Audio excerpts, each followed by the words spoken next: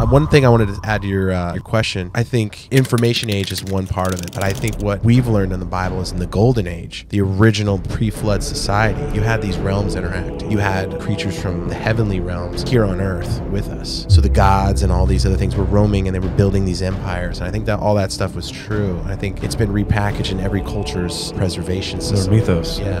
But the dudes who built the pyramids and all the things around the world, I think they were getting this knowledge from non-human sources. Yes. So yeah. The days of Noah, realms and knowledge. I think we're getting there again. So is the veil going to be pulled back? We're going to have all this weird stuff hanging out with us again? If things work in cycles and ages, we're kind of coming to the end of an age and we're coming to a new one. That stuff's going to start roaming again. That's how you know these guys are seasoned podcasters, because you said to answer my question. Dude, I forgot my question.